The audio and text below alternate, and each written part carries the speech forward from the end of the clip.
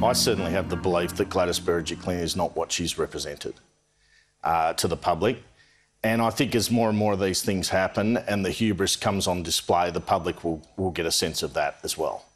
Hello, I'm Paul Berry. Welcome to Media Watch. And after deflecting attention from her boyfriend's dodgy deals and winning over the media with her tale of love gone wrong, New South Wales Premier Gladys Berejiklian is under fire again. And this time, she's shooting the messenger. Very strong efforts were made to intimidate us into not publishing the story and to threaten us in some way. There was a very strong sense that we would be shamed and embarrassed by the Premier's office were we to persist with publication. So, what was the story that so upset the Premier's staff? Not the shredding of documents by her office and her claim that everyone's into pork barrelling. Last Tuesday, the Australian state politics reporter, Yoni Bouchan, hit the front page with yet another damaging report. Berejiklian breached isolation test protocol. This was an embarrassing tale of hypocrisy on the part of the Premier, who had contradicted her own advice by taking a COVID test and not staying home, and who would then stonewall the Oz as it tried to confirm the story. The Australian asked Ms Berejiklian's office numerous times when she undertook her test, when she received her results, and whether she attended any meetings in the intervening period. These questions remain unanswered. The Premier did finally answer questions on Nine's Today Show, but only after the Australian's front page revelations. You're in trouble again. What's going on? I'm not in trouble, no. Did you breach your own rules? Yeah. Well, look, I've just laid out the facts, Carl, and I'll let others make that call. The facts were the Premier was in breach, but over on the ABC, she still had to be dragged kicking and screaming to an admission. And I didn't have any symptoms. I didn't have a sore or scratchy throat. I didn't have a runny nose. I didn't have any of the symptoms. But you took a test and didn't self-isolate. And the guidelines say if you take a test, you have to self-isolate. No, I accept that. So you didn't follow your own guidelines. You do accept that you didn't follow your own guidelines. Yeah, I accept that in hindsight. I should have kept my door shut for the 90 minutes or the 2 hours until I was waiting for the result. I do accept that. It was hardly a mea culpa, and she still had not come clean, as Yoni Bouchan revealed next day in a front-page follow-up. Gladys Berejiklian entered Parliament and voted on a piece of legislation while awaiting test results for a potential COVID-19 infection, in which Bouchan and the Oz repeated their allegations of repeated efforts by her office to disrupt publication of the article using threats and warnings that action would be taken if wildly inaccurate allegations were printed. Yes, the Premier's spin machine was in overdrive and the office had allegedly been playing dirty, with correspondence from the Premier's office suggesting, says Bouchan, if we were to publish this story, we would encounter grief and I would be shamed for doing so. Berejiklian's press office is run by Sean Berry, who once reported politics for 7 News and who also spent time as a Kremlin anchorman on the state-backed Russia Today, where, as he told Telegraph readers in 2014, he felt a creeping pro-Russia influence. And that comparison was irresistible for Sky News political editor Andrew Cannane. I know Sean used to work for Russia Today. Maybe he still thinks he's there. On Sky last week, Cannane called out Berry and the tactics of his team. And there's bullying and intimidation. And my concern is that there is a dirty culture developing in this government and with this Premier. Cannane, of course, has editorialised strongly against the Premier in recent months, and Bouchan has tangled with the Premier's office before. But other press gallery players tell us the intimidation goes above and beyond usual media relationships, with one describing the Premier's approach to the media as Trump-like in its hostility. So, what does Sean Berry have to say for himself? Well, he agrees relationships with journalists can be robust, but he denies any threats or intimidation and says he never attempted to suppress the original story in The Australian. In a statement, he told Media Watch, with no specifics, it's difficult to comment on so-called strong-arm tactics, other than to note that the nature of my job could upset some reporters, while at the same time pleasing others. However, I will not apologise for urging journalists to be accurate and fair in their reporting, nor in my defence of the government against false claims. And you can read a full statement from him on our website. Meanwhile, speaking of political spin, let's head to this News Corp exclusive about another esteemed political leader. Lockdown at the Lodge. What life in ISO is like for ScoMo. That story ran across most of News Corp's Sunday papers and was syndicated in the West's Sunday Times. And the man who made it possible is the PM's official photographer, Adam Taylor, who's been in quarantine with the PM after his trip abroad. Taylor got the scoop on ScoMo in thongs, shorts and suit jacket, working out on the bike and diligently at the desk, and getting his COVID tests. And once the News Corp Sundays had showcased them, TV News loved them too. Lockdown at the Lodge through the lens of the Prime Minister's official photographer. It's business upstairs and leisure down as the Prime Minister adapts to lockdown in the Lodge. The PM's photographer providing a glimpse of his life in quarantine. Yes, Taylor's snapshots got a good flogging, but on ABC Insiders there was criticism too. At the end of the day, this is just Scotty from marketing. You said it all when you said it was his official photographer taking the photograph. But he's not the first Prime Minister to be engaged in marketing ploys, and he certainly won't be the last. But he is very good at it. So, does it matter if the media are lapping up the PM's PR? And does it stop us seeing pictures that aren't staged? According to one of the few remaining Parliament House photographers, the answer is yes. The more the newspapers are running the Adam Taylor photos, the less access we're getting. And according to Mick Seacus, those shots of the PM in lockdown are a case in point.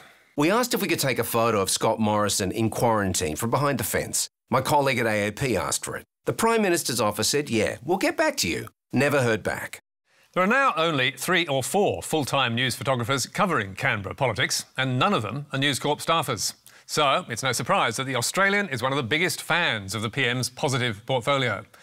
There was this formidable team shot in October, the PM laying a wreath on Remembrance Day, and this fireside portrait at the Lodge with the PM working on his pre-budget address. But nowhere did the Australian make it clear that Adam Taylor is the PM's official photographer. And it's not just News Corp. Nearly all outlets have been guilty of doing the same.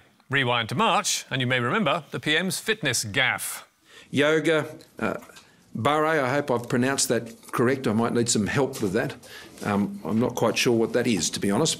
Well, now he is sure, because 2 weeks ago, ScoMo dropped into a Melbourne bar studio, and we were duly treated to these Adam Taylor images in the Daily Mail and the Australian. Once again, great PR for our leader, but the credits gave you little or no clue that these were taken by the PM's man. Now, there's no question Taylor is a pro, but surely readers have a right to know who his client is, and they should be told they're being bombarded with blatant political marketing, which is what this is. We asked the PM's office whether Taylor is now full-time in his employment at taxpayers' expense, but we got absolutely no response. So instead, we'll have a comment from The Guardian's Catherine Murphy, who told readers, Morrison is the most assiduous social media influencer since Kevin Rudd. And who added, it's not candid or spontaneous. It's calculated, professional projection. It is bizarre that a news outlet would take these images and present them to readers as something found and real. We reckon Taylor's pictures should be stamped with Prime Minister's official photographer, so no one is in any doubt. And the media who run them should be honest enough to admit it. But now, to the courts, and a rare win for journalists and publishers after a case that lasted 3 years and cost millions of dollars. Chelmsford doctors lose bid to rewrite history in defamation case. Yes, ABC News journalist Steve Cannane won hands down in the federal court last week, with the judge awarding costs against deep sleep therapists John Gill and John Heron. And a relieved Cannane told Media Watch, when we found out, it was a great feeling. This was such an important case. We knew it meant a lot to not just us, but to a lot of other people as well. The victims of Chelmsford, journalists, publishers. It was real victory for truth, for a great publisher standing up for itself and for its author as well, but also the victims of Chelmsford. And also a great victory against people who are trying to rewrite history. So, what was the case all about? Well, in his 2016 book Fair Game, Cannane re-examined one of the darkest chapters in Australia's psychiatric history, the Chelmsford deep sleep scandal, which was exposed by 60 Minutes and then in 1990 by a Royal Commission, reported here by ABC News. This building in the northern suburb of Pennant Hills was once Chelmsford Hospital, a place where hundreds of psychiatric patients with often only minor problems were plied with barbiturates and sent into a deep sleep for weeks at a time. The Royal Commission found that in the 13 years until 1977, the therapy led to the deaths of 24 patients, and another 24 killed themselves within a year after treatment. The Royal Commission laid much of the blame on the hospital's chief psychiatrist, Dr. Harry Bailey, who took his own life while under investigation. But it also found 2 other doctors to be culpable. The judge described Bailey's assistant, Dr. John Heron, as a man who knew much but revealed little. And Dr. John Gill, he said, must bear a large part of the responsibility. And it was those 2 doctors who sued Cannane for defamation. So, were they the focus of his book? Answer, not at all. Gill was mentioned once in one chapter, Heron 13 times. The focus of my book was the Church of Scientology. There was one chapter that referred to Chelmsford, but essentially that chapter was about an undercover operation where the Scientologists put a nurse in to Chelmsford Hospital who stole medical records and exposed what went on there. So my book, and even this chapter, really wasn't about Chelmsford, but in writing that chapter, I had to refer to what happened there, and to write that, I referred to the Royal Commission findings. And so what this defamation case was about was them trying to overturn established facts and findings from that Royal Commission. Last week, after a 7-week trial, Cannane and HarperCollins emerged victorious, with Justice Jane Jago delivering a damning assessment of Heron and Gill's case, finding that they were fixated on a single objective: to have the findings in this proceeding rewrite history and vindicate their conduct, despite the overwhelming evidence to the contrary and the lack of any cogent evidence to support them. And amazingly, Justice Jago then found, I would have accepted that in the relevant sector of his reputation as a medical practitioner, Mr. Heron has no residual reputation to be protected. It must be accepted that Dr. Gill was held in very low estimation by the relevant sector of society before the publication of the matter complained of. So, if that was the case, why on earth did the court have to go through the whole painful process? And why was Cannane forced to prove in court at great length that the Royal Commission's findings were true? These are established facts. These are established findings from 30 years ago. I thought I could rely upon them in my book and that I wouldn't have to defend them. And what we had to do, in essence, was relitigate a Royal Commission with people, many of them were dead, and it was a very difficult thing to do. And were you surprised that the court didn't throw it out? I was surprised the court didn't throw it out, but I understand Jago's judgment and why she didn't throw it out. She was essentially saying they had a right to have a day in court. But what I don't understand is you get to the end of this process that takes over 3 years, that costs millions of dollars, and you find out that they have no real reputation that could be harmed. So why can't we find that out at the beginning of the process and not have to go through a 3-year court case that costs millions of dollars? Victory is sweet, but it came at a great cost to all parties, including the plaintiffs, one of whom put his house on the line.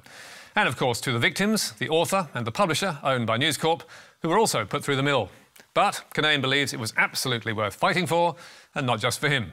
Sometimes media organisations and publishers hang out their journalists to dry when they have told the truth, and they make a simple commercial decision to do that.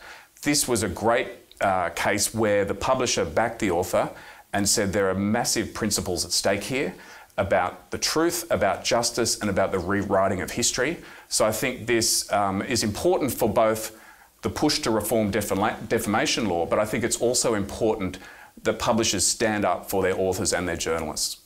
In that respect, Cannane was fortunate, and with luck, others may not have to go through his ordeal. Because, as we highlighted in August, changes to defamation laws are on the way in all states, and Dr. Matt Collins QC is pretty confident they will protect responsible investigative journalism. He told me to watch. The reforms will introduce a new defence for publications concerning an issue of public interest, where the defendant reasonably believed that the publication of the matter was in the public interest. The combination of the new defence and Cannane's success in this case, and the catastrophic and no doubt very expensive loss for the plaintiffs, would surely make cases like this less likely in future. And that has to be good news for the media. That's all from us tonight. There's more on our website where you can stream or download the programme and read statements from Dr. Matt Collins and Sean Berry. And don't forget Media Bites every Thursday on your favourite social media platform. But for now, until next week, goodbye.